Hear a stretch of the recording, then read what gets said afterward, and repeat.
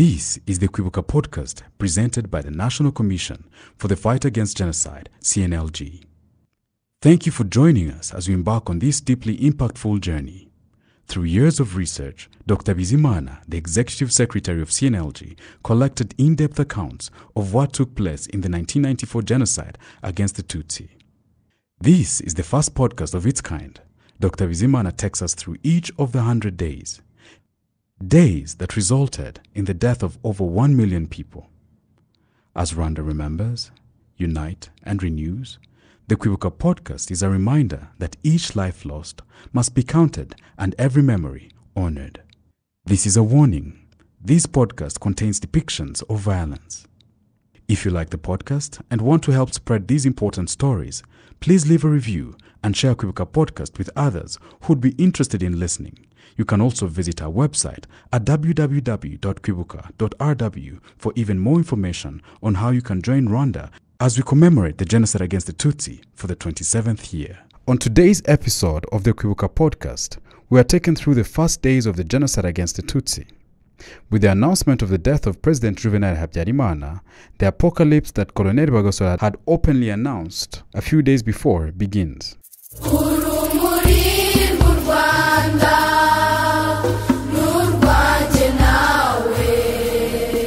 Implementation of the genocide against the Tutsi across the country. April 7th, 1994. The beginning of the genocide across the country is proof that the Rwandan government had planned the extermination of Tutsis. Soldiers of the Presidential Guard were at the forefront of extermination of Tutsis residing in the city of Kigali. On the night of April 6th to 7th, 1994, after President Habyarimana's Falcon 50 was shot down, Interahamwe militia and members of the Presidential Guard placed numerous roadblocks across the city and began to kill Tutsis. The Interahamwe and members of the Presidential Guard intended in particular to exterminate the Tutsi who had taken refuge at the Amahoro Stadium in Remera, where UNAMIL soldiers had taken up positions. This plan was thwarted by fighting by the RPF Inkotanyi troops against members of the Presidential Guard, which saved many Tutsis and other members of the population who had taken refuge at Amahoro Stadium.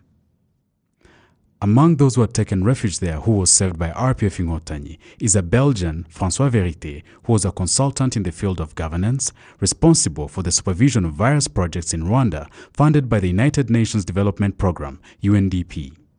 On the same date, Major Aloys Nabakuze, commander of the Paracommando Battalion, which was installed at the Kanombe military camp, ordered members of the battalion to kill the Tutsi and members of the opposition who lived nearby the military camp in a place called Kajagari.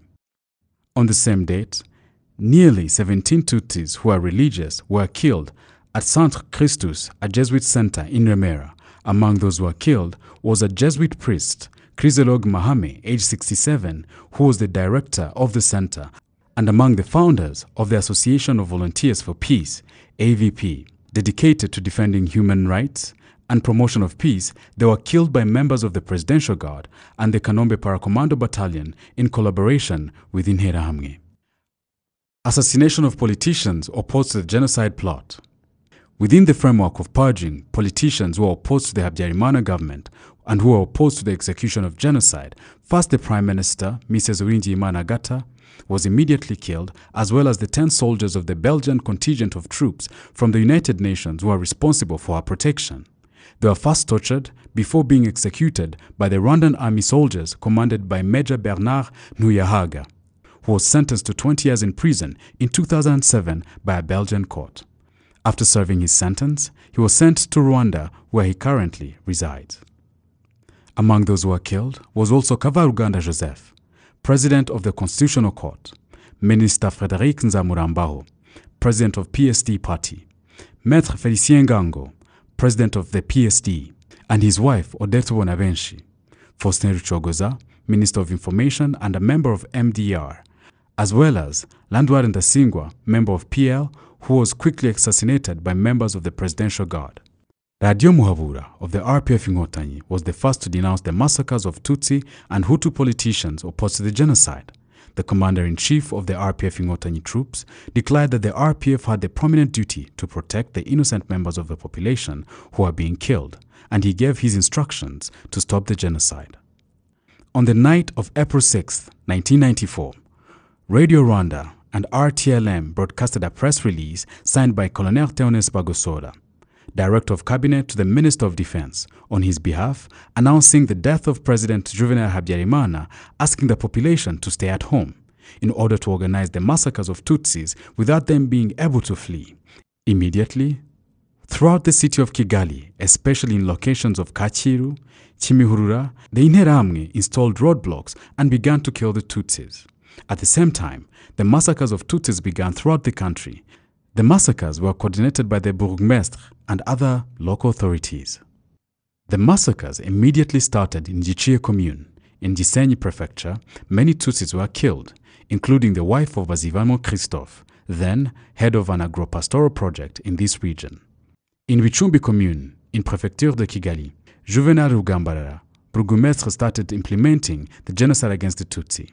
This same Rugambarara confessed before the International Criminal Tribunal for Rwanda, ICTR, to have personally killed 100 Tutsis, and he was sentenced for the crime of genocide.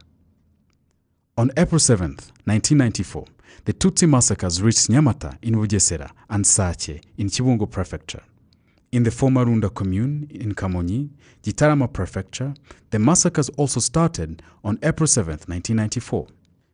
The Tutsis who resided there were killed in the localities of Biharabuye, near the Nyabarongo River, in Ruramba, in Isenga, on the bridge from Nyabarongo, in Gasharara, in Idongo, at the petrol station of Runda, at the roadblock of Bishenyi, while others were thrown into the Chabariza River. These are some of the renowned genocidaires from Runda who started genocide in the area. Kamana Claver, a construction entrepreneur, Uimana Perage, a teacher, Ndayambaje Sixbat, the former Burgomestre of Runda. On the same day, in the former Kayenzi commune in Gitarama, Tutsis were massacred in Chochobeka and in Hwari, near Nyabarongo River, currently in Kamonyi district. In Gisuma commune, in Cyangugu prefecture, the gendarmes began to kill the Tutsis just as in Ruramba, in Nyaruguru, in Gikongoro prefecture. In Muko commune, in Gikongoro prefecture, currently in Nyamagabe district, nearly 100 killers, led by the chief of the communal police and the mayor, Kayihura Albert, killed 7 Tutsis who had taken refuge in the parish of Mushubi, among them the accountant of the commune, Michel Gachenderi, and his family. In the city of Gisenyi, Colonel Anatole Nsengiyumva, who commanded the Gisenyi military camp, immediately organized a meeting attended by Interahamwe, Impuzamigambi, soldiers, and gendarmes. In the city of Gisenyi, Colonel Anatole Nsengiyumva, who commanded Gisenyi military camp, immediately organized a meeting which was attended by Interahamwe, Impuzamigambi, soldiers, and gendarmes. During that meeting, it was decided to raise roadblocks everywhere in town and start killing all Tutsis. Most of the Tutsis were killed in their homes, and vehicles transported the bodies of the victims to be thrown in graves dug for this purpose in a cemetery of Gisenyi, which by now was renamed by the killers Commune Rouge. At Nyundo, the massacres began immediately and continued for the next few days. More than 800 Tutsis, including many women and children, had taken refuge at the Catholic parish of Nyundo and were almost all massacred. These massacres were planned and coordinated by Colonel Anatole Nsengiyumva. On the evening of April 7, 1994, nearly 50 Tutsis were also killed at the Catholic Minor Seminary of Nyundo, while some 150 others were massacred in the Catholic parish of Busasamana, Nyundo Diocese. Also on the same day, in Kabasheja, currently in Rugerero sector in Gisenyi, Tutsis who had been brought from Rubavu commune by Interahamwe were killed, while others were killed in the center of Saint-Pierre in a house in the bishopric, in the old building of Randex Gisenyi, at the Church of Stella Maris Parish, and in the area called Commune Rouge in the city of Gisenyi. Massacres also took place in Mutura and Rugwerere region, in Mudende, and in Bigogwe region, where the Tutsis were killed by soldiers from Bigogwe military camp, commanded by Lieutenant Colonel Alphonse Nzungize. The extermination of Tutsis was initiated in Mchingo commune after a meeting chaired by Nzirore Joseph, an MRND General Secretary. On April 7, 1994, a meeting was chaired by Nzirore Joseph, who was the Secretary General of MRND. In the same meeting was Colonel Ephraim Setako, Habyarimana Emmanuel, Burugumestre of Mukingo Commune, Colonel Augustin Bizimungu, Casimir Bizimungu, Jean-Baptiste Nyabusore, Esdras Baheza, Jonathan Bambonye, Jean Damascene Niyoyita, Dominique Gatsimbanyi. The Burugumestre of Commune Nkuri, Asiel Ndisetse and Lazare Ndangiza were all in attendance. The Interahamwe stayed outside awaiting the decision that would be made. It was decided to start the massacres of the Tutsi, to distribute weapons to the population, and to install roadblocks in various places. Colonel Bizimungu was appointed to implement the decision taken. After the meeting, he distributed weapons to the population and to the leaders of Interahamwe, including Burugumestre Juvenal Habyarimana, Baheza Esdras, a businessman from Byangabo. All the Tutsis who had taken refuge at the Higher Institute of Agriculture and Livestock, Isae Busogo, were killed while police and Interahamwe killed some 43 others who had taken refuge in the Catholic parish of Busogo. On the date of April 7, 1994, around 3 p.m., all the Tutsis in the region of Busogo had been killed, so that the Interahamwe who had called themselves Amahindure, a group of killers from Mukingo Commune, went to kill in other regions of Ruhengeri Prefecture.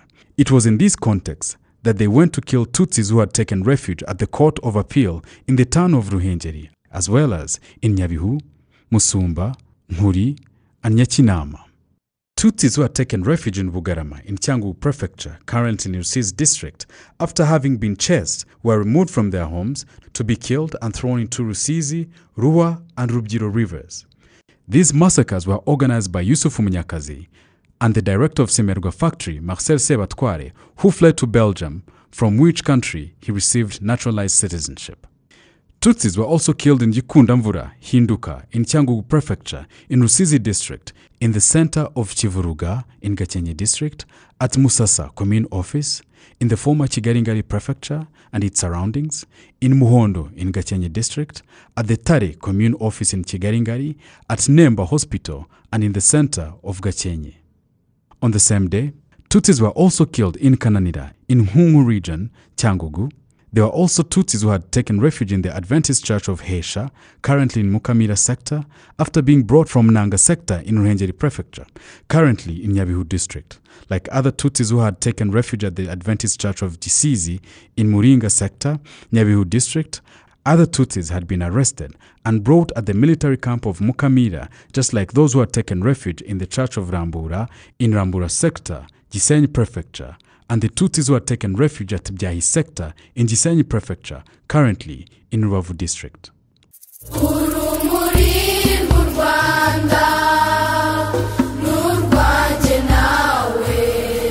Thank you for listening to another episode of Kwibuka Podcast. As always, make sure you leave us a review, sharing what you like about the podcast, and share with others who would be interested in listening.